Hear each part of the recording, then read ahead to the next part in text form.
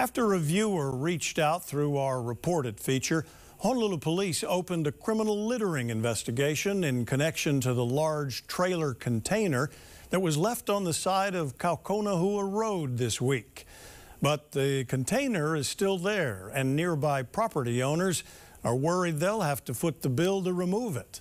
Bryce Moore follows up.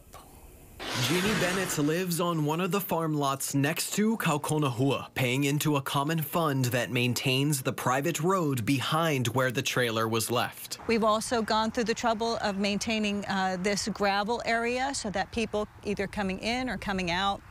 Sometimes the community even pulls over on this spot and uses it as like a handoff so they don't have to drive all the way in. But now this trailer is on that gravel, which is private property. Bennett says since a criminal investigation has been opened. 6 days later. Now, where's all the evidence? You know, are they going to come down and take fingerprints? Are we responsible if somebody hits it in the middle of the night because they swerve off the road and now they sue us?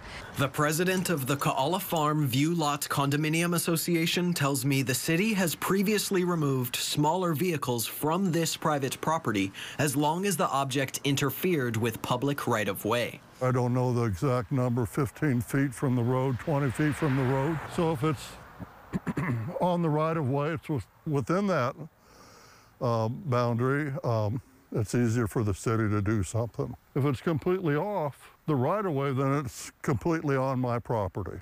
We're waiting to hear back from the city on where the right-of-way boundary extends to, but Bennett says she called a private company that can remove the trailer for $15 grand. As it stands right now, she can either leave it as a blind spot hazard, or you end up having to take care of it yourself.